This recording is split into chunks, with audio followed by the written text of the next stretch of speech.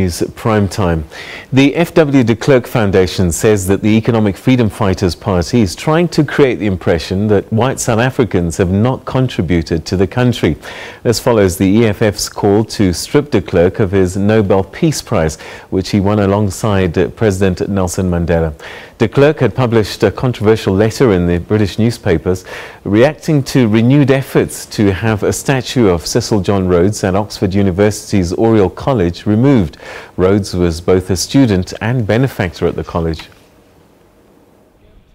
The EFF lambasted FW de Klerk for his views in a letter to the Times of London. In the letter, de Klerk refers to the Rhodes Must Fall campaign as folly and regrettable. He writes, "My people, the Afrikaners, have greater reason to dislike Rhodes than anyone else. He was the architect of the Anglo-Boer War that had a disastrous impact on our people. Yet the National Party government never thought of removing his name from our history." He further said, "We do not commemorate historic figures for their ability to measure up to current conceptions of political correctness, but because of their actual impact on history."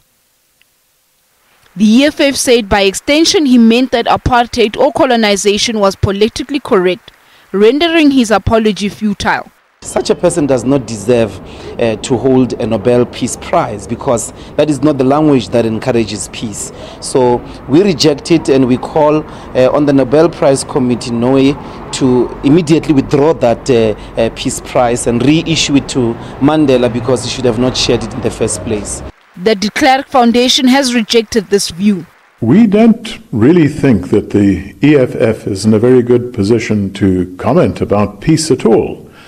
They are trying to stir up the racial pot in South Africa. They're trying to create the impression that white South Africans haven't made any contribution at all to the history of this country. They're trying to put white South African heroes in a kind of apartheid museum ghetto.